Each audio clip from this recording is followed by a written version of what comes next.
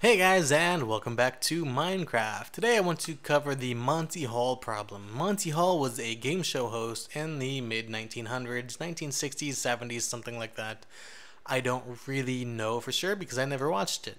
I'm sure I've seen some reruns on TV when I was a kid, quite possibly, but this is a really popular problem because of the mathematics, the obscurity. It's counterintuitive.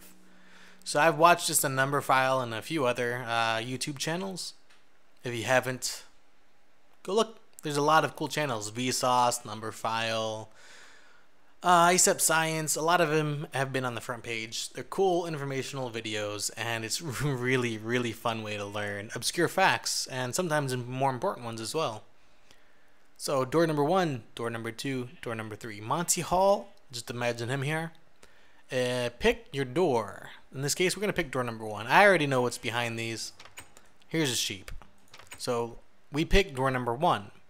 Monty Hall gives us a second chance. He's going to show us door number 2, and it's going to be a bad prize. It's going to be another sheep. So we don't know what we... Hi, little guy. We don't know what we picked at first. So it's 50-50 as to whether the diamond block's in there, right? Whoop. Assuming we don't know, there's 2 doors left. He showed us a bad one. Do we switch or stay? Now, I'm not sure if the designers of the show knew about this, because it really is counterintuitive. It still looks like 50-50. But if you switch, in this case, yes, we win. Awesome. If we stay, we lose. But you might think it doesn't matter, because these are all going to be random.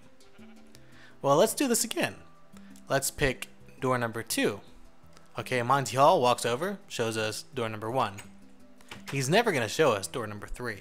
And it's this fact that makes it always better to switch. It changes the odds. Now, it doesn't mean we'll win every time. But if you pick door number 1, he's going to show us door number 2. If you pick door number 2, he's going to show us door number 1. And if we pick number 3, he's going to show us either one. It's not going to matter. If we switch in every scenario, we're going to win by picking door number 1. We're going to win by picking door number 2. We are going to lose by picking door number 3. Now, a lot of people like to pick theirs and stay, which they would win once. Doesn't matter where these all are, they're going to win 1 out of 3. They have a 33% chance of winning. So pick and stay, you win. Pick and stay, you lose. Pick and stay, you lose.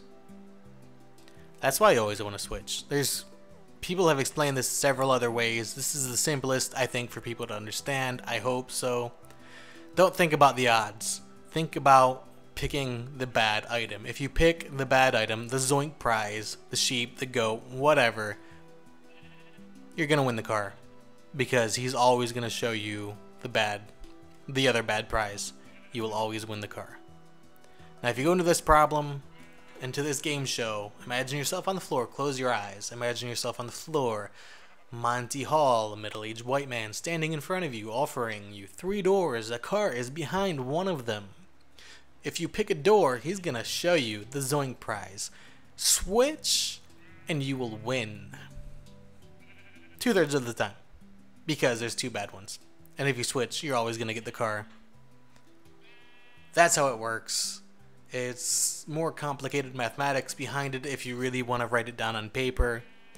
But go in there, aim for the bad prize because there's 2 of them, and switch and win the car. Now, if you happen to pick the car, you're unlucky. There's a 1 in 3 chance you will pick the car. There's a 2 in 3 chance you will pick the sheep. You know, it's that simple. I hope you guys enjoyed the video. Until next time, have a nice day.